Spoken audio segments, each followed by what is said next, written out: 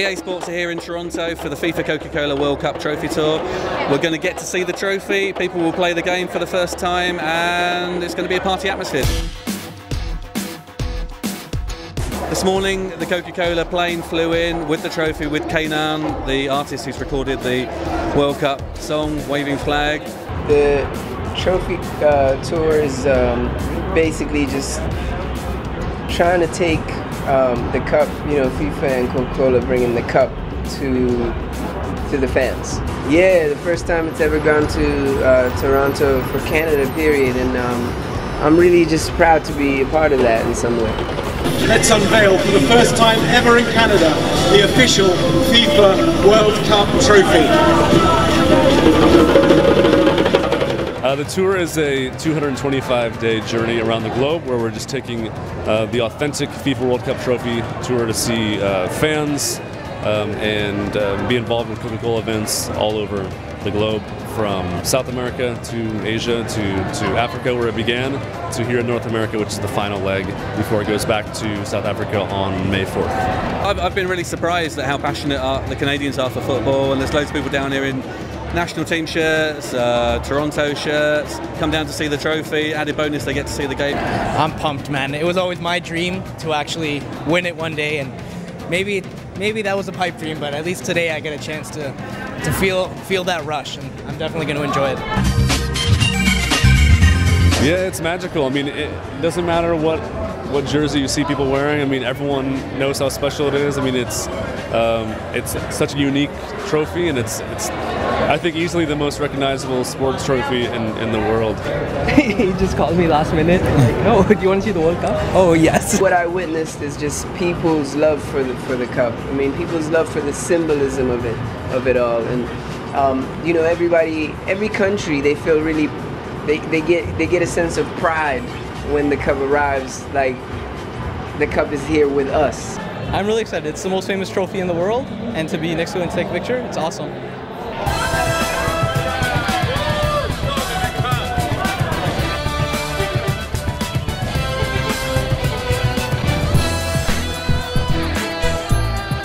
So for us as a company at EA, it's very important for us to be able to work closely with organisations such as FIFA to make sure the game's as authentic as possible. That's to make sure we can deliver a game that feels a true representation of the World Cup.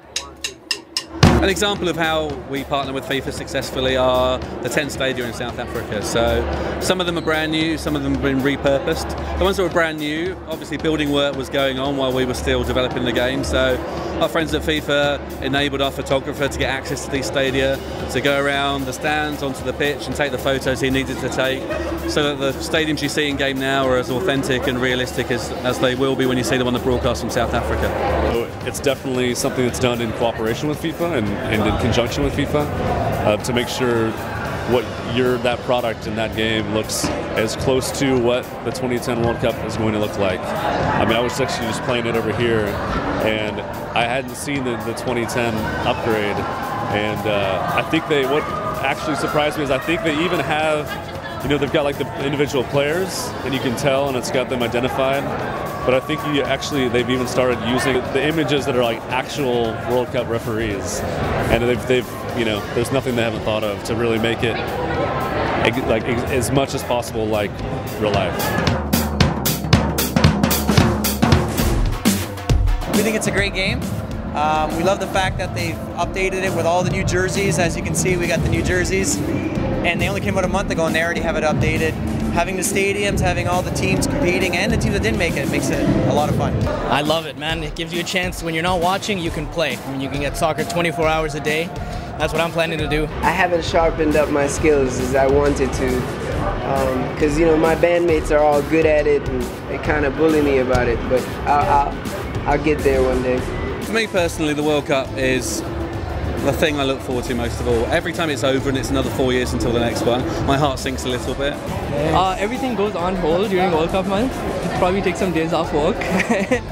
It's festivities all around. It's just, you know what I mean, and that it's in the continent of Africa, the most, you know, celebratory continent in the world, really. People are really, you know, this is a continent full of energy, full of life, full of celebration, and full of hope. And so for it to be there you know, the greatest game in the world, and one of the probably the most important continents in the world is fitting and it's beautiful.